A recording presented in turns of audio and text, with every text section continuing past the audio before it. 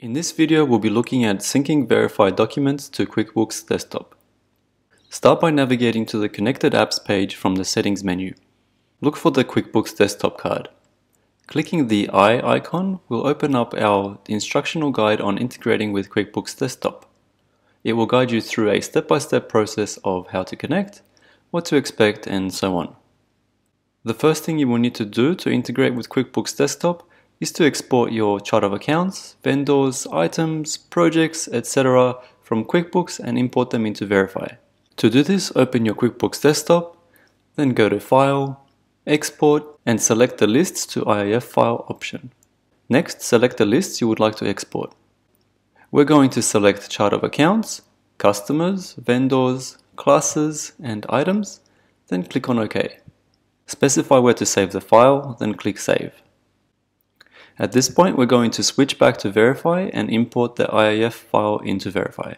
Click the Collect button at the top and drop the file into this drop area. Depending on how big your lists are, it could take up to about a minute to finish importing your data into Veryfi. Once the import has completed, you can reload the Connected Apps page and you should now see a green border around the QuickBooks Desktop card, signifying that Veryfi is successfully integrated with your QuickBooks. Let's open up the Categories page. By running the import from QuickBooks, your default list of categories in Veryfi have been replaced with your chart of accounts from QuickBooks. If there are any categories you don't plan to use in Veryfi, you can select them using the checkboxes on the left and delete them from your Veryfi account. This won't delete your accounts from QuickBooks, but it will reduce the size of your categories list in Veryfi to make it easier to work with. If we now take a look at the Customers page, we'll see that the customers list from QuickBooks has also been imported into Veryfi.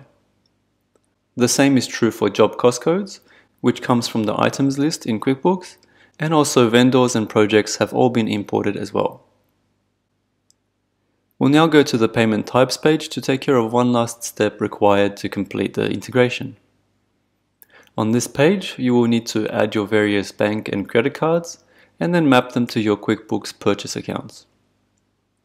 To map your purchase account, click this Select Account link in the Purchase Account column and select the appropriate one from QuickBooks. Now when you scan a document, Veryfi will look for your payment type on the document based on the last 4 digits of your card, and then that document will be assigned with your selected purchase account in QuickBooks. Let's go to the Documents page now for a final check. Here you'll need to make sure that each document has the appropriate category assigned, as well as payment type.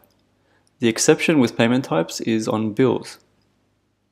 This particular document is an unpaid bill, it has a future due date, and no payment type assigned since it hasn't been paid yet. When this document is synced to QuickBooks, it will be sent as a bill under Accounts Payable. Other documents, such as this one, which is a receipt and has a payment type assigned, will be sent as a receipt under credit card charges. When you're ready to send your documents to QuickBooks, you will need to tag them with a QB tag. The QB tag is a special system tag that tells Veryfi which documents to include in exports to QuickBooks. All of these documents are now marked to be included in the next export.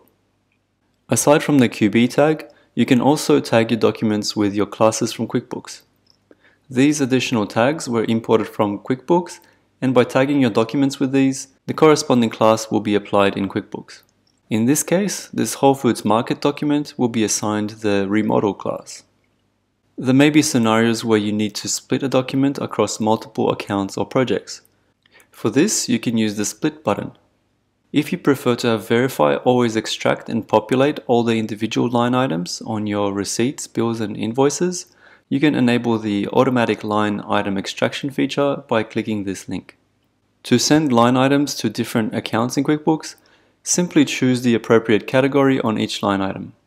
You can also specify different projects to have these line items sync to different projects in your QuickBooks. We're now ready to sync these documents to QuickBooks Desktop. To do this, go to the Documents Report page, then click the Create a Report button. Start by choosing the date range for the documents you want to sync. For this example, I'm going to choose all of last year's documents. Next, choose the IIF format. This is the format that QuickBooks Desktop requires for imports. We now get a helpful reminder to make sure that all relevant documents should be tagged with the QB tag. If you need to do any further filtering, you can do this in the Advanced Options section. For now, I won't do any extra filtering as I want all of last year's documents to be included. In fact, I'll include all documents until the end of the current month. When you're ready, click the Create Report button and confirm. Depending on the amount of data you're exporting, it could take up to a few minutes to generate your IIF file. Once the file is ready, click on this file icon to download it and then open it. This should automatically open your QuickBooks Desktop app and prompt you about importing the file. Alternatively, you can open QuickBooks Desktop yourself, then go to the File menu and choose Import and From IIF Files. Click OK and QuickBooks will run a quick backup of your company file. Once that's done, select the IIF file that Veryfi just generated and click Open. Let's take a look at what was imported. These two transactions have been imported as credit card charges. This one was imported as a bill under accounts payable, and this one was imported as a check, since the payment type for this expense was a bank account rather than a credit card. In the memo section, you will find a web address that you can open in your browser to download the original image for this receipt. We can see that this Whole Foods Market receipt has been split across 2 accounts and 2 projects, based on how we defined this in Veryfi. The remodel class has also been applied according to the tag we added to this document. Once you're happy with all the data that was synced to your QuickBooks Desktop, there's just one thing left to do. Go back to your Reports page in Veryfi, then from this menu select Archive Related Documents. This will archive all documents that were included in this export. The reason we do this is to prevent future exports from including documents that have already been imported into QuickBooks Desktop, thereby preventing duplicate entries in your QuickBooks account. If you go back to your Documents page, you will see that your documents are no longer appearing in the active bucket. If you ever need to access them in the future, you can do so by viewing your archived bucket. An extra added benefit of archiving your documents is to clear your documents inbox of anything that no longer needs to be looked at. That just about covers QuickBooks Desktop integration in Veryfi. If you have any questions, comments or feedback, reach out to us through this chat feature and the Veryfi team will be happy to help.